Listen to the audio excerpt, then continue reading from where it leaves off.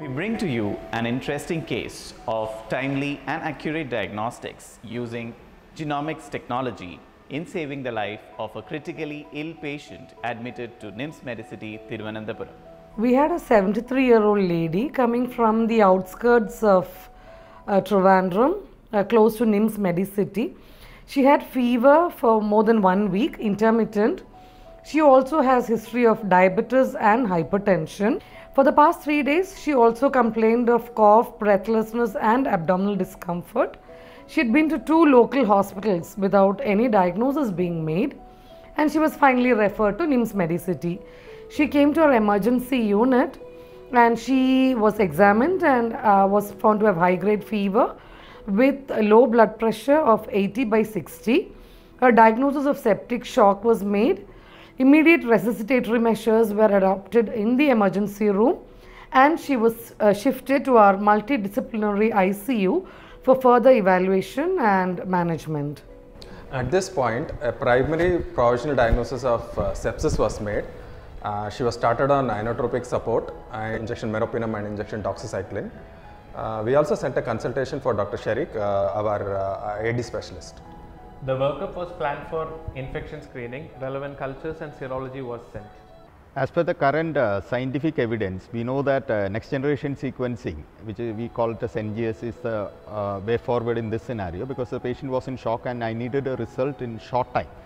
So that's where we called Dr. Anish, and this facility was available in NIMS Genomics Center. So we called Dr. Anish, and then we immediately sampled the process, the blood, and sent it to the NIMS Genomic Lab for next generation sequencing to detect fungal as well as bacterial pathogens inside the blood. The blood for the patient was received for infection test, a next generation sequencing test which detects pan-bacterial, pan-fungal and medically relevant antibiotic resistant genes.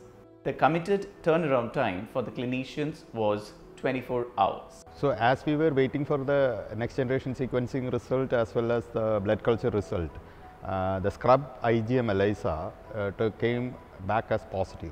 However, there was a twist in the story. Her CT abdomen was showing right pyelonephritis.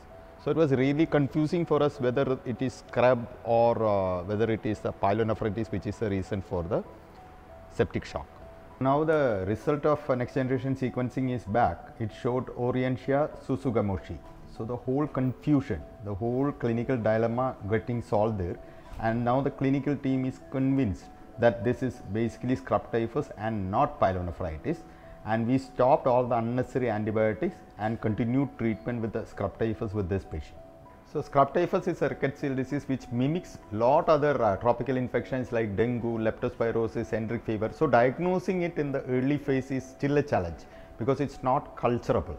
Second thing is that serology becomes positive only after the 7 days, and here in this case what happened was that we nailed the diagnosis straight away by identifying the Orientia Susugamoshi, which is a reason for the scrub typhus, from the blood using NGS, and then we could stop all the antibiotics. We could stop all the unnecessary antibiotic and focus only on the scrub typhus treatment, and the patient showed dramatic improvement over next 72 hours. We could stop off all the inotropes, and the patient improved well with just doxy plus azithromycin or the anti-scrub treatment.